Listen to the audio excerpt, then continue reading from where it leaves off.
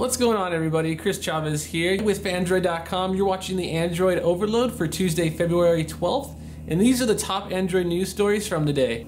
Oh my god, Android 4.2.2 was released to a multitude of Nexus devices, the Galaxy Nexus, Nexus 4, Nexus 7, Nexus 10.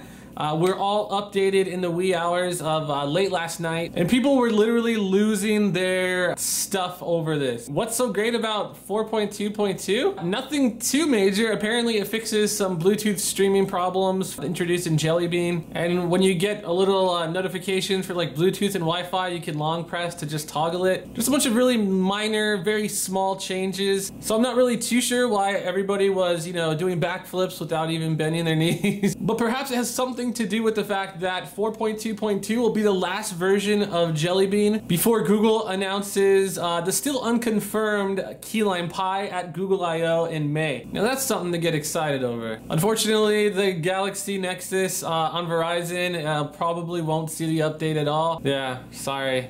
So it looks like Google may have prematurely leaked a new feature for Google Now coming soon in a future update. Apparently a Google support page actually showed images and talked about a Google Now widget that can be placed on your home screen to show, whatever card that Google Now would be currently displaying if you open it. So this actually could be super useful if you just have, a Google Now widget just smack dab on the front of your home screen. It'd be nice to see those cards updating with all kinds of useful information. Now, as you guys heard just a few seconds ago, Android 4.2.2 just started rolling out on a bunch of Nexus devices.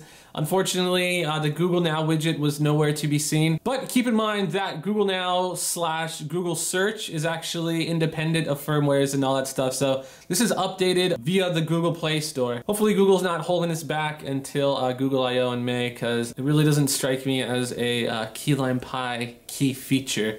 The Vertu T is a handmade luxury Android phone retailing for a very reasonable $10,000. Now, where us peasants probably wouldn't be able to afford one, us techies probably wouldn't want one either way. It has a very small 3.7-inch WVGA display, which is just a fancy way of saying 800 by 480. Puny dual-core processor, and it's running on Android Ice Cream Sandwich. Of course, it features, very high-end materials such as like a titanium case and a sapphire crystal LCD display or some sort. But really all it is just another way for someone to make money off of the rich and foolish. In other news, we have absolutely no information, new information to give you on the HTC M7. For the past couple weeks now, it's been kind of funny because there's just been consistently leaked information on it. But perhaps maybe this is just the calm before the storm. The phone is set to be unveiled at a February 19th press event this coming Tuesday. So it looks like Project J could refer to more than just the Galaxy S4 itself. The folks at Sam Mobile have it on good authority that Project J could refer to not only the Galaxy S4, but a Galaxy S4 Mini and something called a Galaxy Active. Now last time around, the Galaxy S3 was released, and we actually saw a Galaxy S3 Mini come out not too long ago. Unfortunately, for some who were hoping to get a super high-powered, high-end smartphone in a smaller package, the Galaxy S3 Mini was kind of a little short on the specs. Now with the Galaxy S4 Mini so close to being announced, there are many that are hoping Samsung, who normally blankets the market in a plethora of just various hardware configurations. People are hoping that Samsung will wise up and actually release a smaller high-end smartphone for those that don't have big old man hands. Now I'm actually kind of curious, would any of you be interested in a smaller, maybe just a 4-inch high-end quad-core Galaxy S4 Mini? Or does high-end really mean just a big old honkin' 7-inch phone?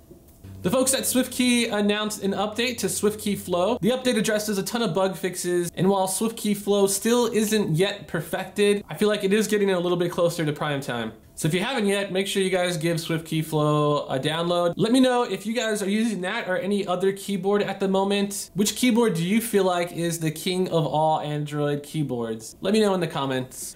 And that just about wraps up the Android Overload for Tuesday, February 12th. For links to all these articles I talked about in this video, make sure you hit the description area. And don't forget to visit the Android Overload, where we'll have links to a ton of little news bits that weren't featured on the front page of Phandroid. With Phandroid.com, I am Chris Chavez. Thank you guys for watching, and I'll see you tomorrow.